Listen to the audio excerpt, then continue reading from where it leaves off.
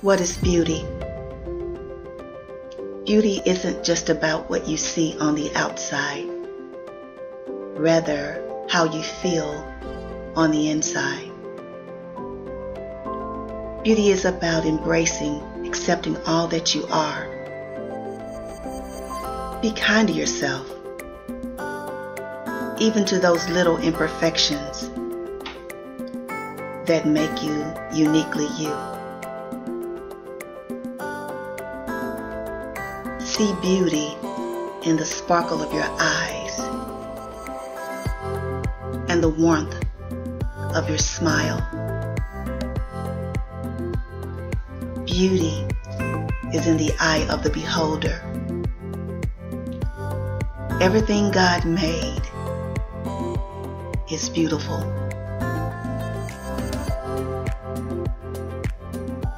Own it.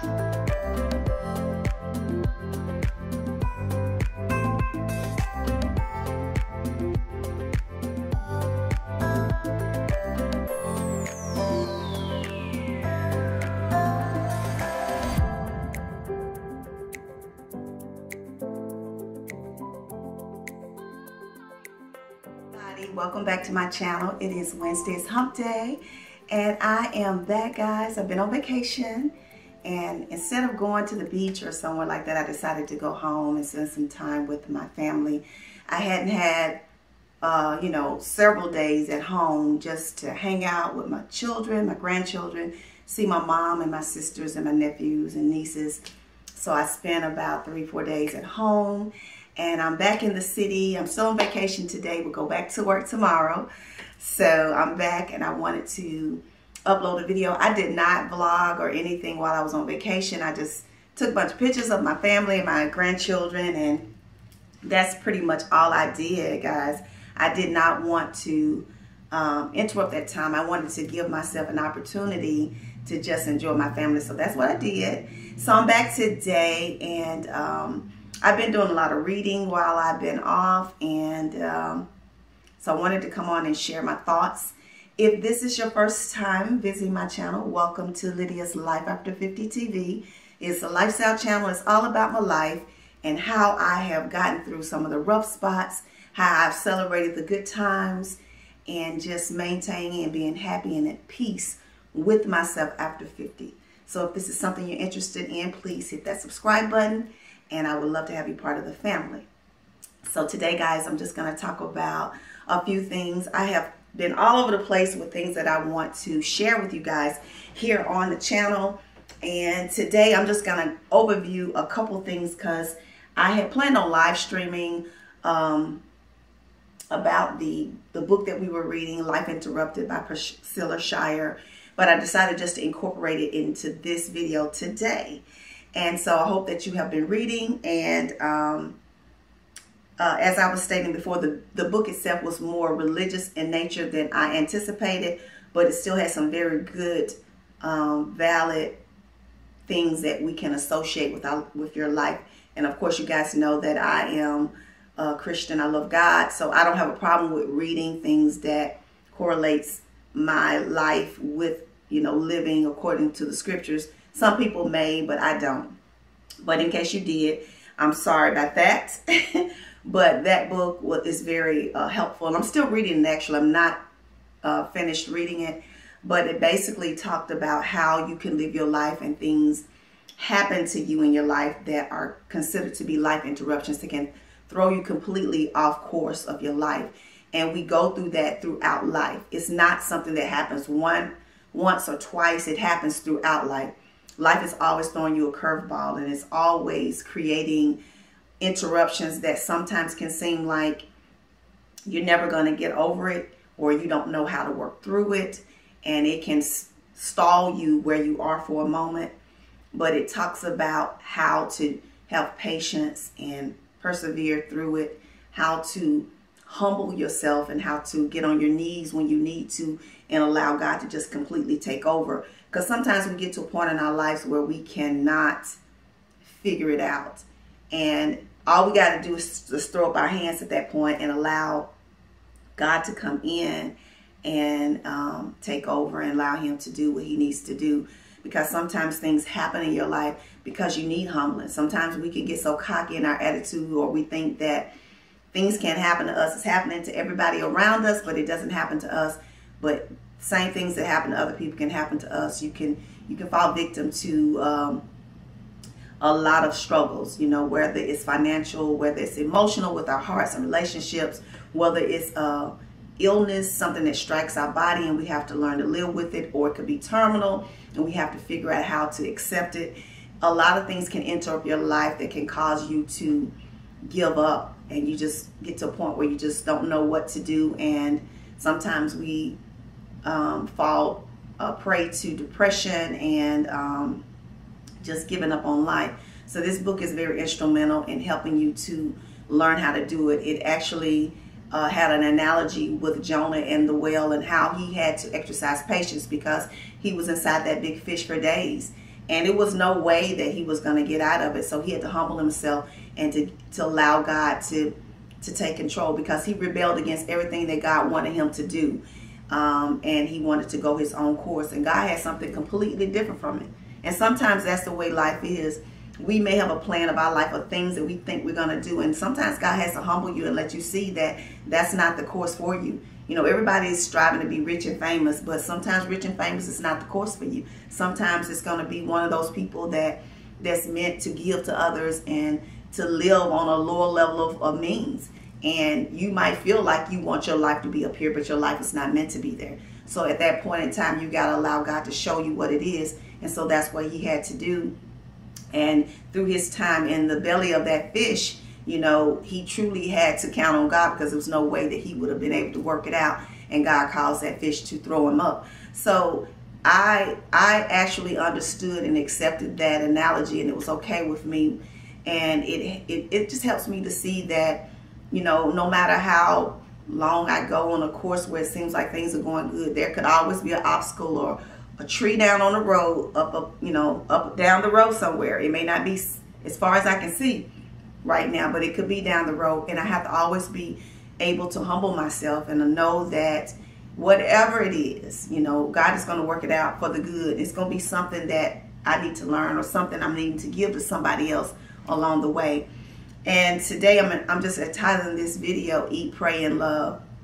You know, we have to nourish ourselves in order to be able to be strong. And that's nourishment, whether it is a actual nutritional nourishment or mental, emotional nourishment. We got to always nourish ourselves, be rich in knowledge and physical strength, you know, if you will, to be able to handle the things that are coming along. Don't neglect your body. You know, when your body's telling you things, you got to take a moment and sit down and figure out what it is that works for you, that helps you. You know, everybody don't have the same type of stamina. So, you know, your physical workout may not be the same as someone else. You may see someone who's out there lifting weights and have this high impact exercise routine. And some people may have something very easy and calm as walking. You know, walking, I tell people all the time, if you're able to move your legs, you can walk. You know, my family members sometimes come to me and they say, I wish I could lose this weight. You know, I don't know what I need to do. And I simply tell them, you don't have to do all of the physical strenuous exercise that you see a lot of people do. Simply take 10 to 15 or 20 minutes per day and do some brisk walking. You know, when you get your metabolism moving, you can lose weight. It may not fall off as fast as some things that happen in your life that you can do as far as exercise, but it will fall off. And once you get your metabolism moving, it can fall off and you can feel better about yourself. And I've often shared that with them a lot of times. When I first started working out, I've never been a big woman, but I have been to the point where I felt like I really needed to lose, you know, about 10 pounds.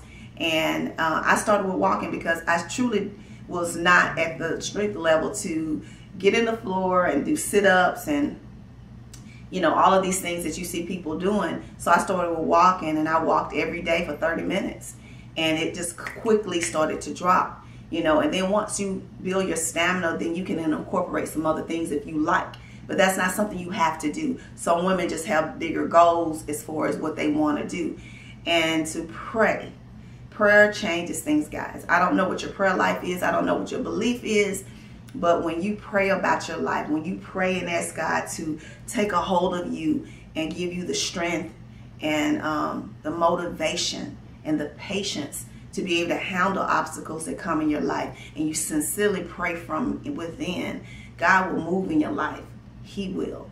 He will move in your life in a way that you never would have imagined. When I was heartbroken, you know, I didn't have a clue how I was going to work through that. I didn't know the first thing that I was going to do to be able to get over this heartbreak. I wanted to roll up, crawl up in my bed, and pull the covers over my head. And if I could have stayed there every single day, guys, I would have stayed there and just cried some big baby tears into my pillow.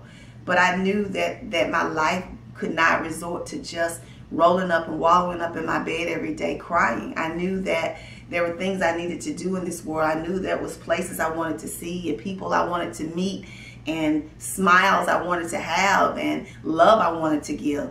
And it was not going to be the end of me. So I had to humble myself and just say, Lord, I'm not strong enough to do this. And I need you right now. You told me that you would never leave me or forsake me.